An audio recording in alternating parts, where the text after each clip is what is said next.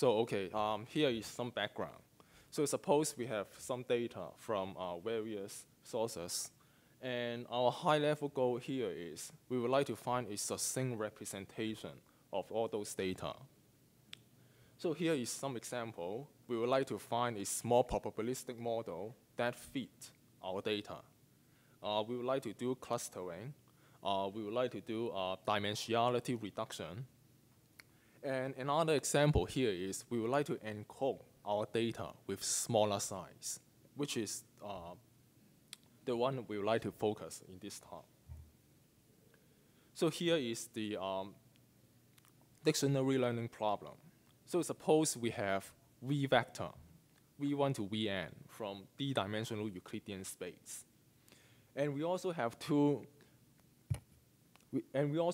parameters, M and K.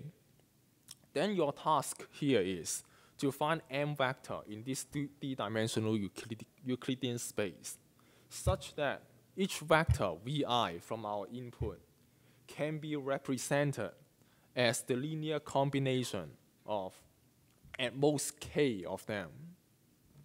So in order to make the problem interesting, we would like to assume that M is much smaller than N and K is much smaller than D. And here is basically the same thing. We just put this into a matrix formulation. So we have input matrix V, and then we would like to decompose it into AX such that the columns in X has the sparsity at most K. And here we call A to be the dictionary matrix. So if we view this as an encoding problem, originally we need ND real number to represent our input. But now if we have this decomposition, we need MD plus NK real number to represent this our input data. So here are some previous results.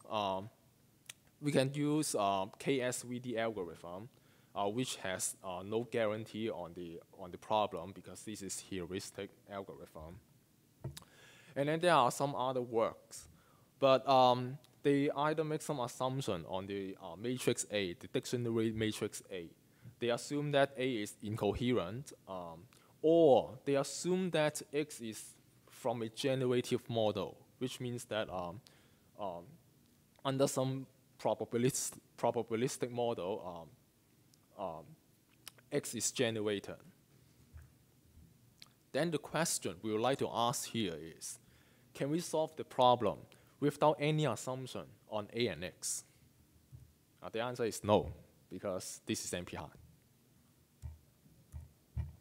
Then the next question here is, can we solve the problem without any assumption on A and X if we are allowed to relax M and K?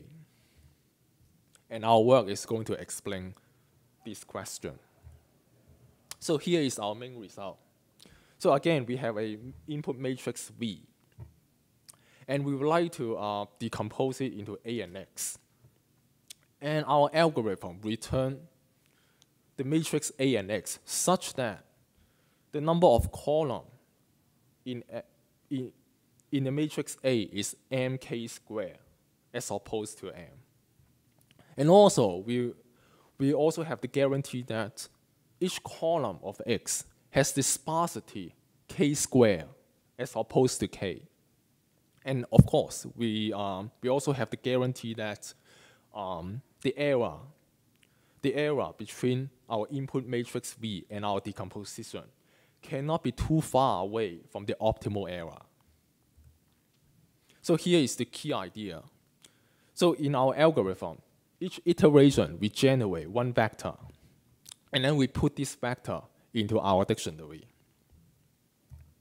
So now let me introduce one other problem to you. We call it threshold correlation problem. So basically, this problem is you are given V vector, N vector, and also a real number we call it threshold tau. And then we would like to find out a vector such that this expression is maximized. So actually, you can view this problem as the generalization of top eigenvector problem, because if you set this tau, this threshold to be 0, so you are basically trying to find out the top eigenvector. And here is a more, this picture shows that how this problem is actually trying to compute. Then, here is the guarantee we observe. If we can solve this threshold correlation problem optimally, then we get a very good approximation on the dictionary problem. The reason why is that, again, in each iteration, we are trying to find out one vector and put it into the dictionary. And then how to find this vector is by this threshold correlation problem. And then after each step, we update our input vector recursively and then make a loop. But here is the catch. The problem is this threshold correlation problem is still hard under the exponential time hypothesis. So let's go back to our approach. We still want to find out. We still want to solve this threshold correlation problem. Then the solution here is we can approximate it. So more precisely, we can design a polynomial time algorithm such that we return a vector C prime with the following guarantee. So you can see that there are some relaxation on the threshold, tau squared, as opposed to tau. And we also have the approximation ratio at our objective value, which is tau squared divided by 32.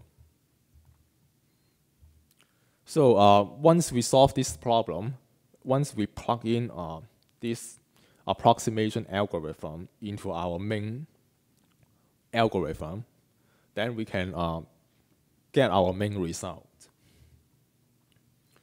So here's a small extension that could also apply to our problem. If we can assume that some of our input vector are outlier, so which means that we should ignore them, our algorithm still work on this setting. And here are some open questions we would like to introduce here. Can we do better than this additive error result? Can we find a lower bound hardness result that this additive error is necessary? And the next one is, as I mentioned before, we introduced this threshold correlation problem. So if we can improve this threshold correlation problem, is there a better algorithm to find to solve this or to approximate this threshold correlation problem? And thank you.